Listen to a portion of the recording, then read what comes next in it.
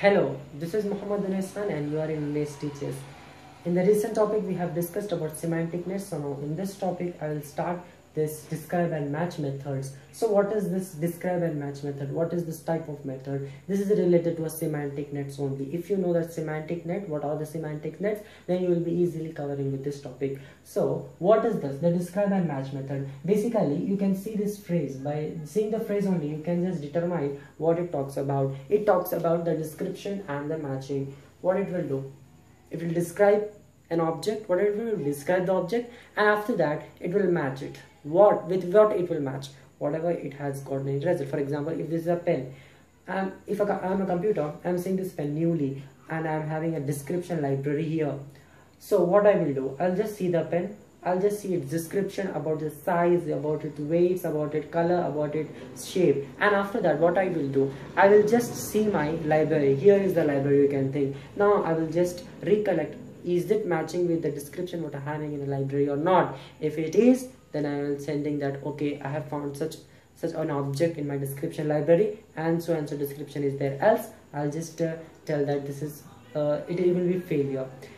So here I have just given you a small example here. You can see here. Are you seeing clearly? Okay, I'll just move here. So you can see this example here. There is an object A, B, C, any object. And now that object should have a description, right? This is weight, size, shape, color and all that. So this is a description and this is an object. And here we are having a library. What library? Library which is consisting of the object, the description of objects. Okay. And now what we are having, this is the library. And here you may think this is a computer which is scanning this description. And after it is checking in this library description. If it is matching, then it is sending that okay, we have found. Else it is rejecting all. So I think what is describing this is a description, right?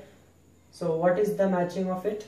This is, so it will send that it will send this page to the user that we have found such an element. Okay, so this is the describe and match method. What we are doing, we are first describing what we are describing the object, and after that we are searching that the object description in our library description. Are you getting what we are doing? This is an object and this is the description of the object. This is the description of this object. We are seeing this description and checking with the library description and concluding with what we have got. Have you got it? So I'll just give you another example what this will do. So now I have just given you a small example on how it works, how this describe and match method works. See, I have just drawn a graph here. We'll take this as y-axis, and this is x-axis. Okay, this is y-axis and this is. Let me take this. There are the two axes, and this x-axis contains area, and y-axis contains number of holes. Just take this as optimistically. You can just see here the area, whenever it is increasing, you can see the size should also increase, and whenever the height is increasing, then what is happening? The holes are also increasing. So now what it is doing here, you can see the area is 6, the hole is 1, you can see the object. The area is 6, holes are 2, you can see the object. Whole area is 10 and holes are 3, you can see the object. Area is 10, holes are 4, we can see this object. Now suppose we got this unknown object. Unknown object. Now you just tell me what is the area of it. Obviously the area which will come here, let me take it as 7. Right or wrong?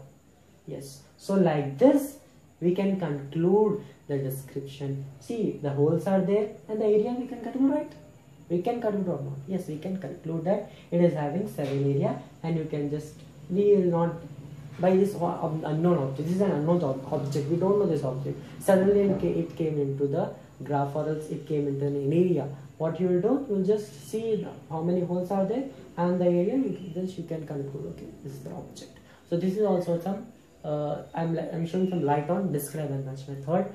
And next example, I'll just tell you in a semantic way how we can describe and match, and we can change the objects in a semantic way. Okay.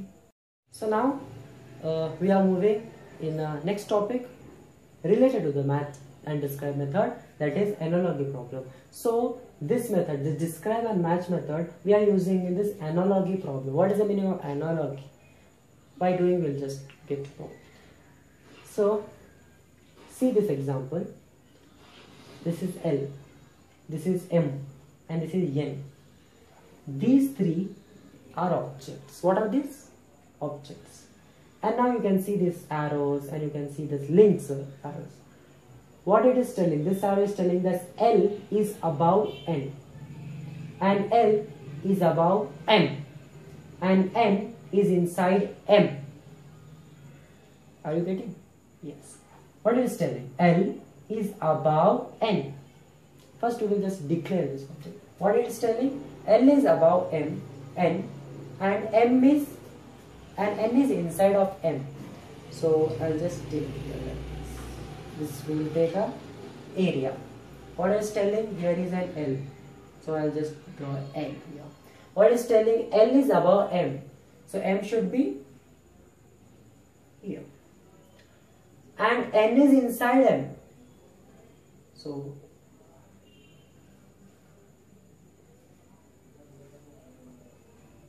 can I write like this? Can I write like this? See, L is above N and above M, and N is inside M. Can I write like this or not? Yes, I can write like this. See, L is above M, it is above M, and L is above N, it is above N, N is inside M, it is inside M.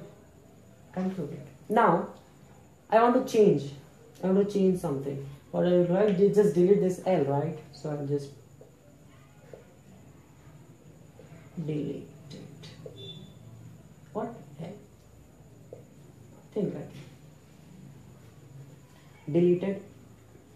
Now I'll just see it is unchanged.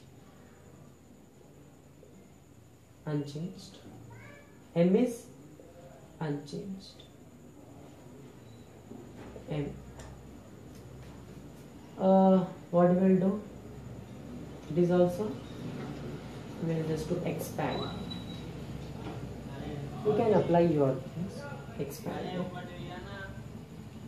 And now this is N. Now N is left of M. N is left of M. This is deleted, just don't think. Now what is M is unchanged, so I'll just draw here. So M is unchanged means M is like this only. And now what is about N? N is left of M. Left of M means if I'm here, so I'm here. So what is the left of M? It should be here, right? So it should be. And I have told you that N should be expanded, means it should be bigger. So what I will do? I'll make it bigger. Have you got it? I think you got it. I think you got it. What we have done here? This image you can see, and you can see this image more. You can, if now this L is deleted, we are not having L. M is unchanged. M is unchanged, right? Yeah, its shape and size. Okay. Okay, now N is expanded. Is it expanded? Yes. And N is left of M. It is left of M. So this is the analogy problem. In the next videos, I'll try to get you more examples about this. This is very interesting topic. So hope you enjoy this video and learn something about the other. Subscribe my channel, and also don't forget to like this video if you are thinking that this is okay. So well, thank you very much.